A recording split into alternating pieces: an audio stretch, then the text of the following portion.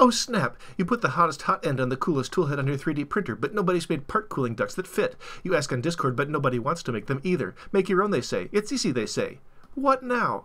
You could demand other people's time and effort for free. Great choice. For failures! You could protest that you don't know CAD. Okay, fine, but you still need those ducts. Hey, good job. You learned CAD. Now for some expert duct advice. Wait, what? They said it was easy, but they don't know how to do it either? Alright. I'm here now. Let's talk ducts. I'm about to share all my secrets, and I'll show you how I designed this duct along the way.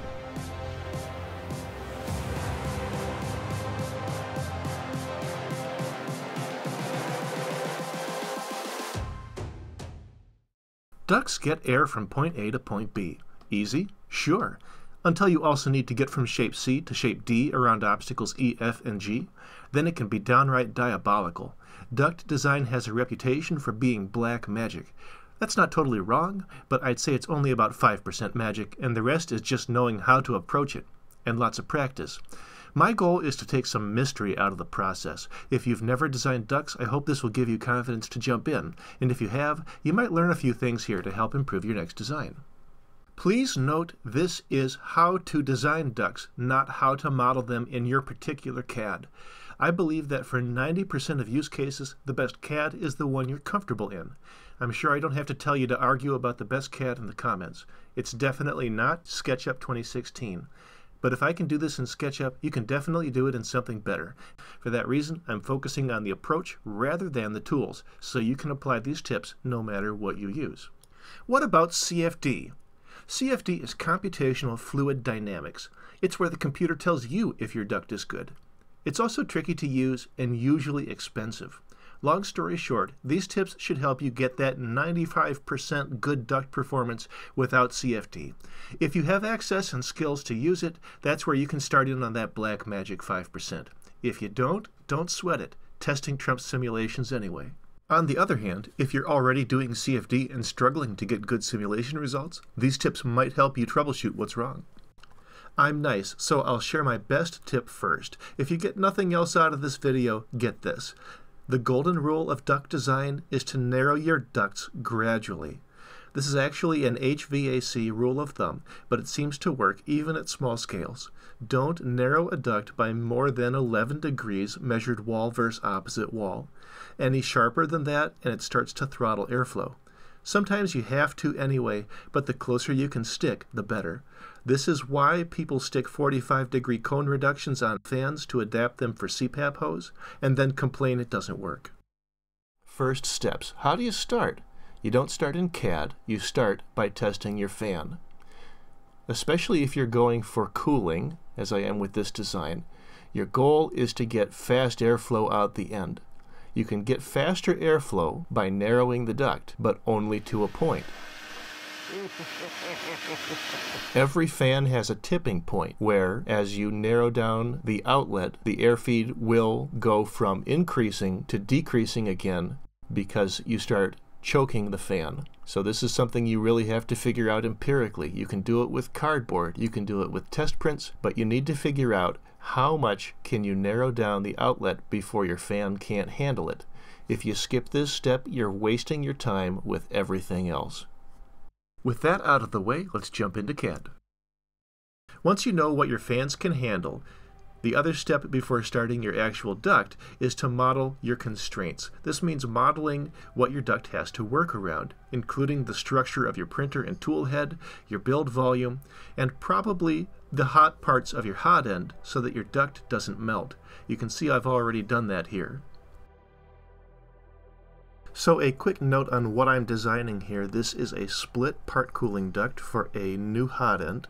I'm reusing the top and bottom segments, but I designed them the same way that I'll be showing in this video. I have fairly complex constraints to work around. I need to take this from a large half circle at the top to a rectangle nozzle at the bottom. I need to twist it and make a direction change.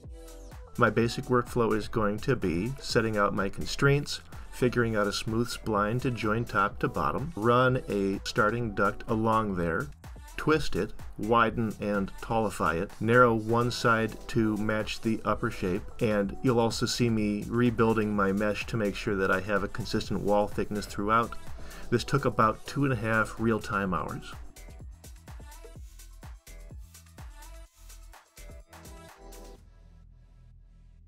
Now, the easiest way I know to get started with a duct is to place your start and finish and then work to join them together.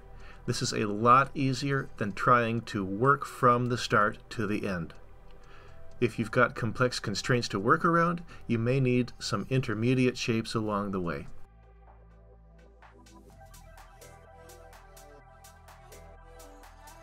Think about making your ducts smooth. You need a smooth overall run with big curves.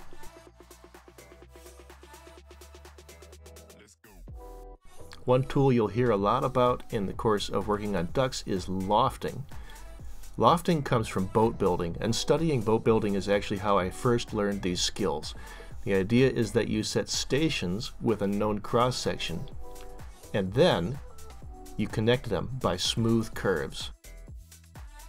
You might notice that I'm really taking my time at this stage, testing different paths between the inlet and the outlet, trying to figure out what is going to be the smoothest and fit nicely between my constraints. This is one of the most important parts of the process, just blocking out the run of the duct. Especially when you've got a duct that's fairly wide, as this one ends up being, it's easy to end up with a duct that has really sharp corners, and if you can avoid those, it's going to make your life a lot easier down the line as you start smoothing things out. The ideal duct cross-section shape is a circle. The more perimeter you have for your cross-sectional area, the less efficient your duct will be, because you'll have more friction. I work in rectangles because it reduces poly count and makes my life easier, not because it's ideal. Most tools will let you work with rounded shapes, and where you can, you should. You can't always get away with a nice circle because of your constraints, but do your best. For the best looking ducts, I prefer to apply transitions as S's rather than Z's. This means easing in and out of changes to the duct shape and size, instead of applying a constant rate of change through a full transition. You can fake this by easing into a linear change and then easing back out, but I get the best results by using a spreadsheet that takes a requested width or height or twist delta and splits it up according to a sine wave distribution that's never actually linear at any point along the change. That's where I'm getting the move and twist numbers that I'm applying to the transitions you see me modeling here.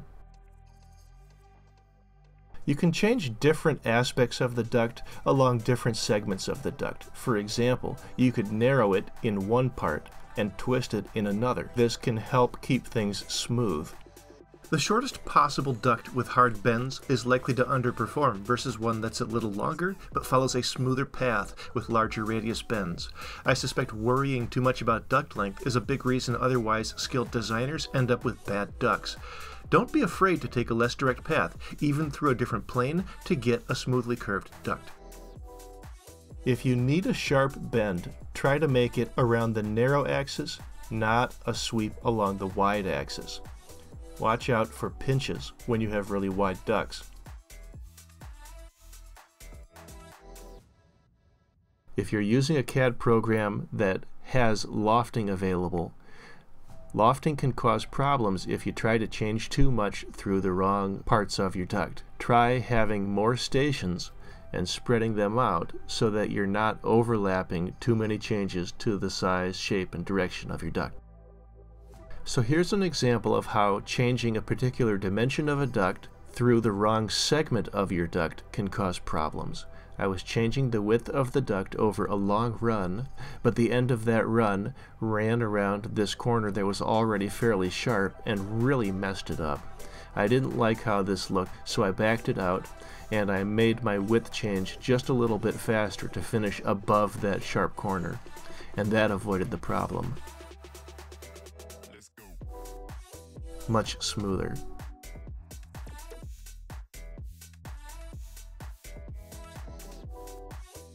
Now, thinking back to that golden rule of narrowing your ducts gradually, in the real world, you apply that by managing the cross-section of your duct all the way along the run very carefully. You don't want to change the cross-sectional area too fast, or you're going to be throttling your airflow. It's actually better to change shape quickly than to change cross-sectional area quickly. Sometimes you can get away with a faster shape change as long as the cross-section through there stays about the same.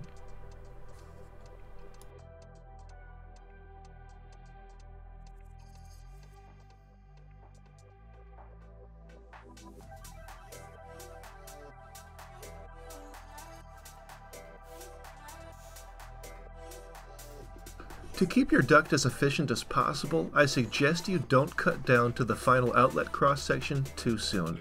Large ducts are more efficient than small ones, so you may as well keep it as large as possible, as long as possible.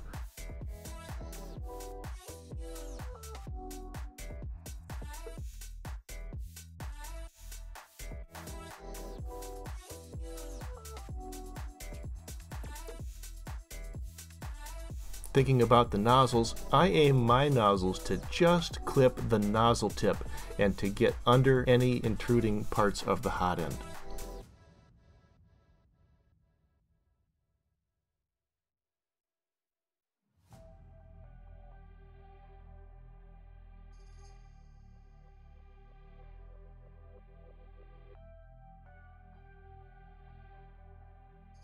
Okay, one last tip before I close this out. Small changes in outlet nozzle size and geometry can have a big impact on cooling performance. For this reason, I like to keep the nozzle separate in CAD for easy iteration. You might be changing it a lot.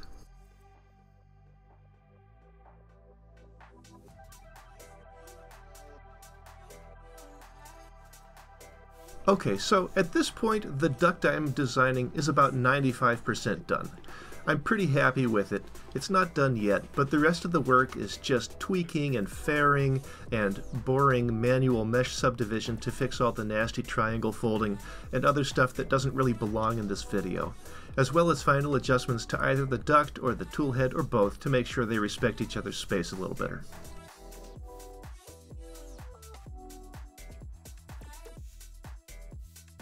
Thanks for following along. I hope this helps. If you think I missed something, or if you've got good tips for duct modeling in specific CAD programs, please share them in the comments.